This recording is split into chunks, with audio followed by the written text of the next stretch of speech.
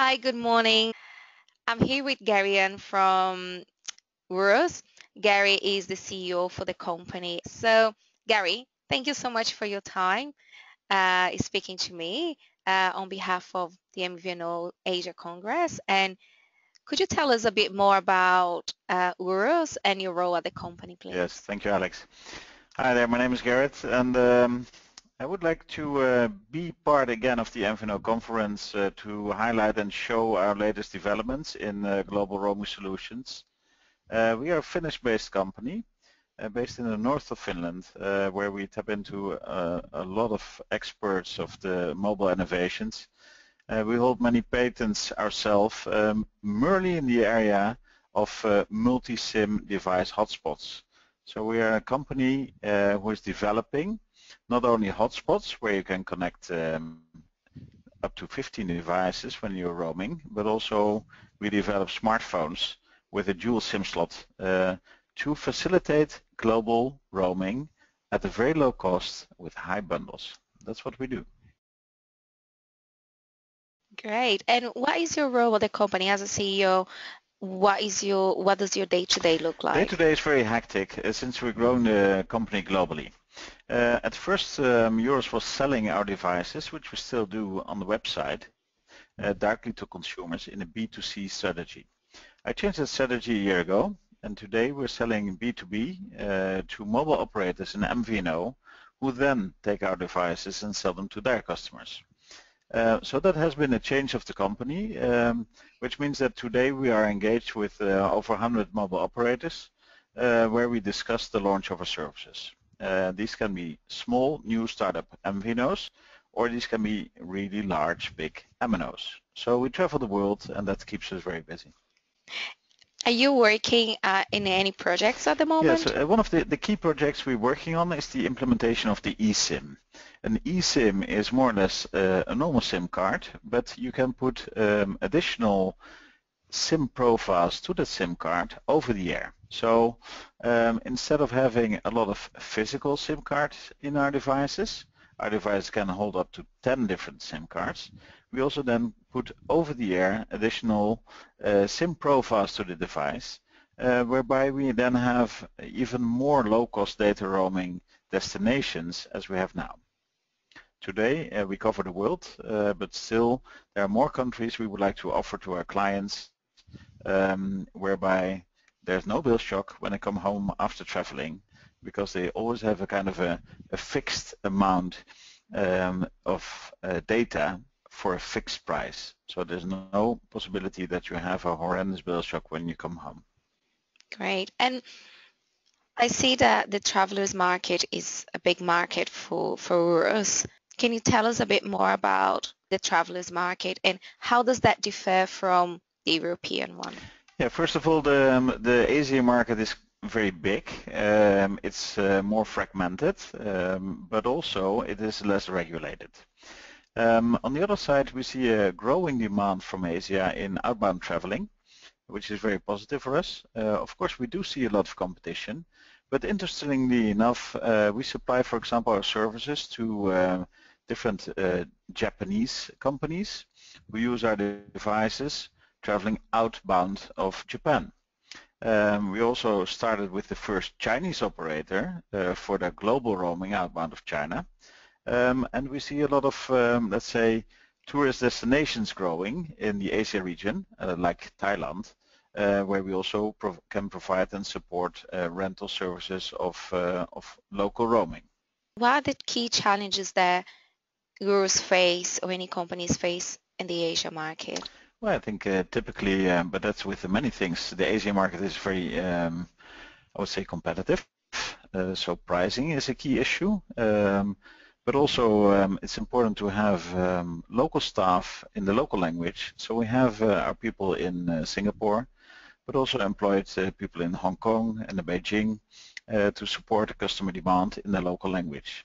Even in our office, we have Chinese-speaking staff here in the north of Finland, which means that we put a lot of dedication to communication. We think communication is key, also in 24/7 support, which we give our customers, also in different languages, fitting the Asia culture and language barriers. Yeah. And you mentioned briefly about eSIM. Where are UROs at with eSIM? When are you looking to bring it to the market? Yeah, the eSIM is key in our roadmap. We have implemented already the eSIM in our dual SIM smartphone. So if you go outside your own country, you'll be able to tap into, let's say, the second SIM card, which is inserted in the device, and then you will have data roaming via our eSIM solution. That solution we are very keen to launch in Asia and to show the MVNOs who are attending what kind of solution we have produced based on the ZTE smartphones, the S7 series, now the V7 Lite series and the 8 series coming up. So there's a lot of development on the eSIM, but not only will we do that in the smartphones of ZTE, we also will have that in our own MiFi devices. And that is key for us in the roadmap to keep on adding destinations at low cost. And now talking about the MVNO Asia Congress, tell us a bit, can you give us a taste of what you're going to be speaking about?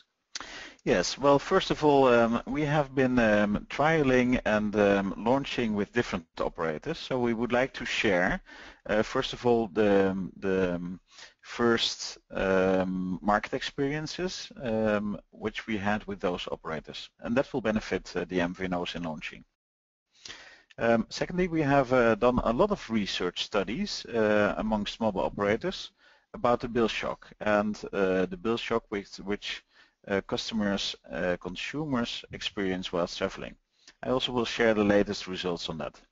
And finally, I will share the roadmap and show a number of devices, a whole portfolio where we're working on, and especially the devices which are connected always via M2M. You can call it kind of an IoT platform. We are unique in this of providing a worldwide IoT platform based on M2M solution, whereby devices can be steered, activated, and even the speed of roaming can be throttled over the air. So there's a communication with devices possible in a unique way, which has not been done before. So we have many patents covering those technologies.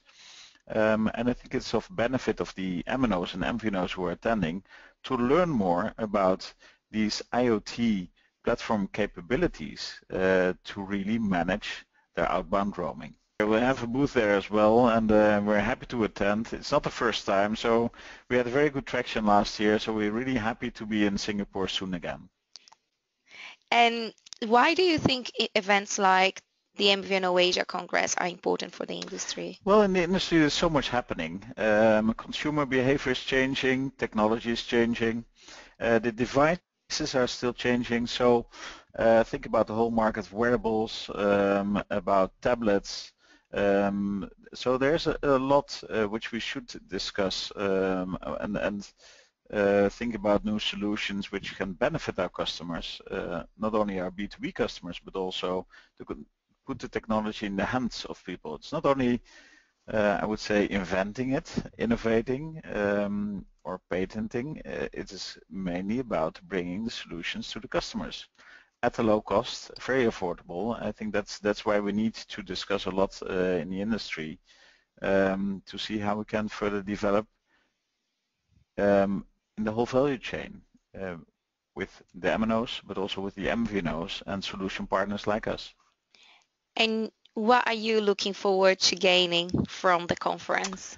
Well, I think first of all we have been able to discuss a lot during the MVNO World Conference in Amsterdam. So we would like to give follow-up on the discussions which we started with a lot of MVNOs who now also will participate in the event in Singapore. So that is a normal conversation we have with our partners and customers. On the other side, we were runner-up of one of the MVNO Innovation Awards, and of course we would like to win this year the MVNO Innovation Award in Singapore. So we're very happy to be again then also in Singapore to discuss with the local MVNOs, because the local MVNO typically is always depending for the roaming on the host MNO.